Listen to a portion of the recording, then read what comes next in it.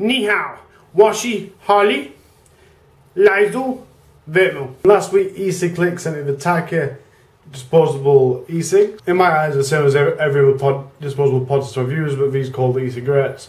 So we're going to call them e-cigarettes because that's what they're called. ECigClick sent me these for the purpose of review. So I'm going to do a really quick, fast-paced through review.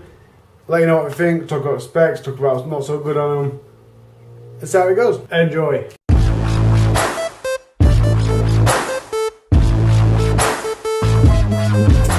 Now the first interesting thing about these devices is everywhere selling them says they're from ECigClick, I think that's how you spell it. Say it. And that's not true, they're actually affiliated with a company called Beijing Konjac Technology Company Limited, I think. There is some people that work for TAKI that are affiliated, used to work or do work for ECigClick, but they are not actually directly connected in regards to companies. So, the first thing I noticed about this is it's in a nice little fancy box. It's got a magnetic opening. And inside, it really does shine out at you. Inside, you've got 5 different flavours, all snugly fit. For the space savvy of you, you might not like it because the box is quite a lot deeper than it needs to be. But I like it, it's going to be extra mile to make it look nicer. And I do also like there's a little pull string to help you lift them out, because if not it'd be virtually impossible. The box is open with the ripcord type fastening. Easily sealed packets. And then inside the packet we've got the rubber caps, which fit quite nicely.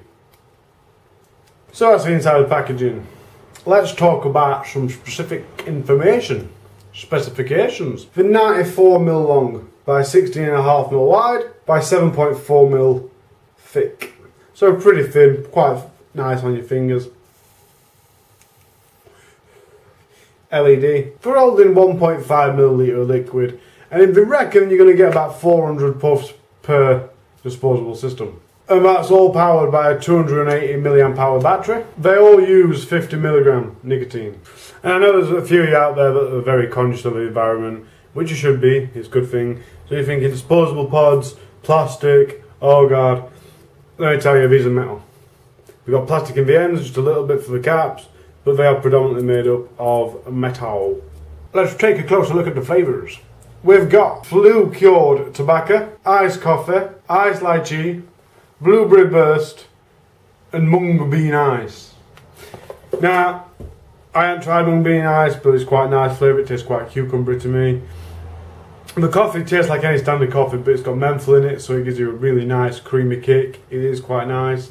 The blueberry tastes exactly like blueberry, really good. The tobacco one's quite subtle. It's nice, relatively nice. And lychee, I've never had lychee before, so it's wholesome. And it's not very apparent flavour, but I don't think lychees are. So it's quite decent like that. Now, it says it's going to give 400 puffs. And I had my little clicker counter out. I don't know where it is. It's in my pocket.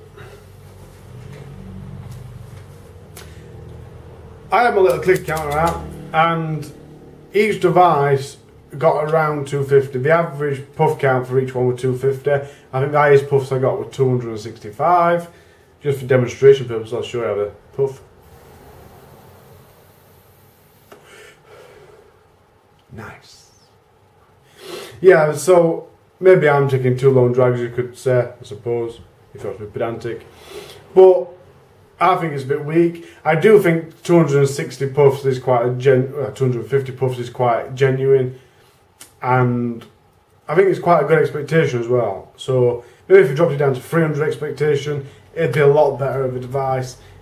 Because let's face it, there's nothing worse than expecting 400 puffs and then waiting a couple of hours going over an arm, and you're only actually halfway through what you're expecting. Damn. But there you go, guys. There's not much more to say. This is a very weird chip. If you look at it, it is just square. There's no mouthpiece or anything. And there's been a few times, especially I've been driving, it's not working. And that's because I've been having it the wrong way. It hasn't broken, I've had it the wrong way, which is good. But it is always the colour end you have it on, and there is an arrow to tell you that it's that side anyway. Maybe it's just me, yeah. But I do like it, the fit in the hand really good.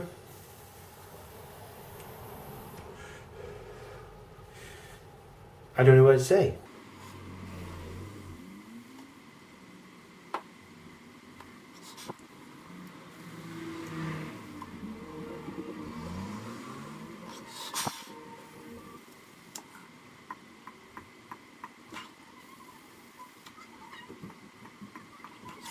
So there you go, guys. I hope you've enjoyed this review. Very quick, straight to the point. Disposable pods, they are good. You can't buy them in the UK, I'm afraid, because they're not TPD. So there you go. The only reason they're not TPD, if you're wondering, is because the old nicotine was higher than 50ml, which in the UK and other TPD countries is out of the question because the European Union decided that 20mg should be high enough.